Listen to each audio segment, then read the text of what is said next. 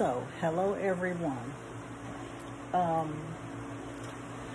just coming on because I'm about to close for this evening. I'm about to close the store for this evening.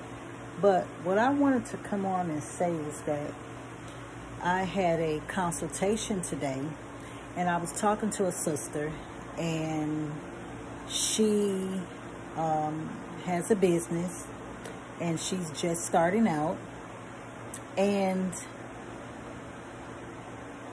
she said something that made me say, hey, let me go and talk to everyone about this. Now, I've been in business for over 40 years, well over 40 years, and I am 55 now. And what I do know is that we as business owners, even when you're just starting, you have to speak money into existence. You have to speak clientele into existence. Every morning you get up, you must think that today I'm going to strike it rich. You have to really, really believe this. You have to say, today is going to be great. If today is not great, it's coming. My clientele is going to just boost and bang everywhere real soon. The sister was telling me that she has the money to buy all of her supplies, and it won't hurt her pockets, but she didn't want to buy anything because she felt like my clientele is not even like that, so I'm not going to spend all my money on that. We have to stock up in our businesses as though we're going to have a massive overflow that same day. You have to buy supplies as though, and you have to believe and know that, hey, this is going to sell. This is going to sell because I am all of this and I am all of that. You have to understand and you have to speak that into existence. If you carry the attitude that, well, no, I'm not going to spend all my money with this. This is, girl, I'm not going to do this until the clientele comes. I'm not going to do this. If you're a hairstylist, you should stock up on all your hair supplies. You should think to yourself that, hey, I'm going to have a hell of a clientele. It's coming. And put in the work to get that. If you're a herbalist, you should have tons of holistic medicine, holistic herbs. You should have everything that you can possibly imagine. And you should think to yourself and know to yourself that you can do this. It's going to happen. You have to put those thoughts out into the universe. And you have to put them in your brain.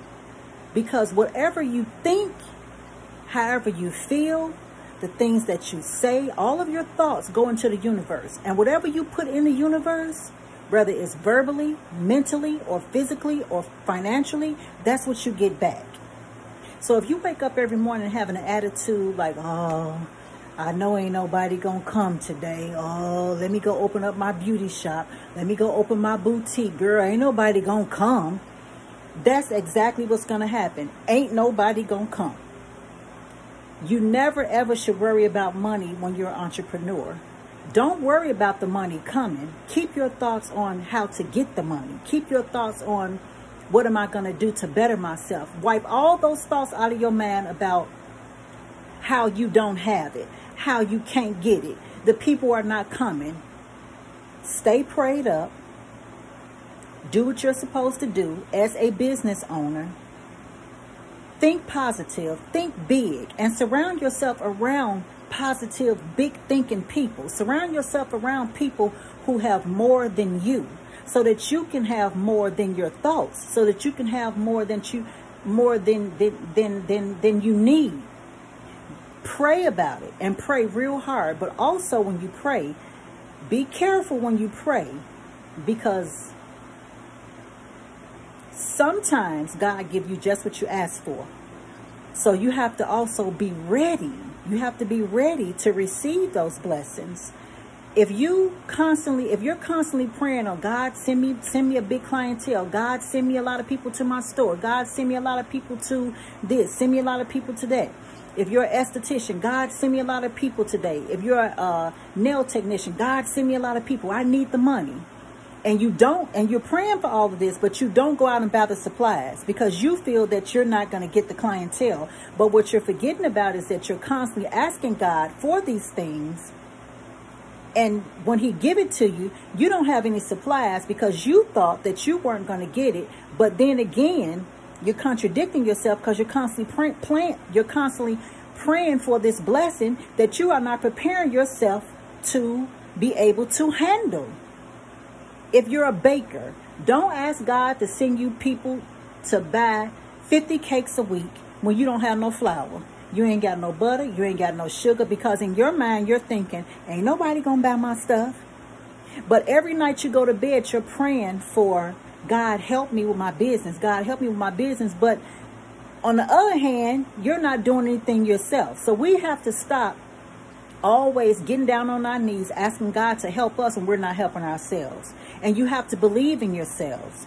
If you're asking God to help you, but then you don't have no faith, and you don't have no faith in yourself, then what are you going to do if God gives it to you? If he answers all your prayers, you go to bed tonight and you pray, God, give me customs, give me customs. I need to make $10,000 this month. And Lord and behold, when you wake up in the morning, the phone constantly ringing, phone constantly ringing, phone constantly ringing, emails, people coming to the store. You know, God can send an overflow instantly.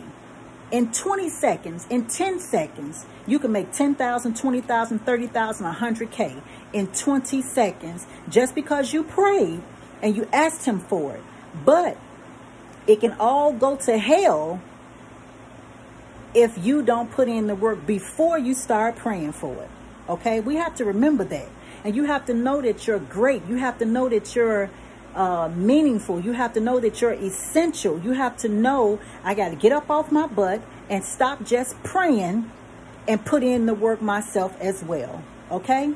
So I just wanted to tell you guys that don't be afraid to spend your money for what you are put here on earth to do. Spend that money and pray that you get what you need.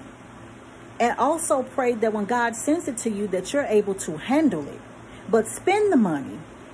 Put yourself out here as though you're going to be the greatest, one of the greatest entrepreneurs, that you're going to be the greatest hairstylist, the greatest nail technician, the greatest herbalist. You're going to be the greatest esthetician. You're going to have the greatest boutique. You have to think like that. If you have a grocery store, you have to say, my grocery store is going to be lit. My grocery store is going to be the best in the neighborhood, the best in the community. I'm going to have the best foods. You have to think that way, and also put the time in and the money in. And remember, stop praying for things that you may not can handle. Okay? So I hope you guys enjoyed this video, and I will talk to you guys later. Peace and blessings. Oh, don't forget, comment, like, subscribe, and share. Okay? All that good stuff. All right? Talk to you later. Peace and blessings.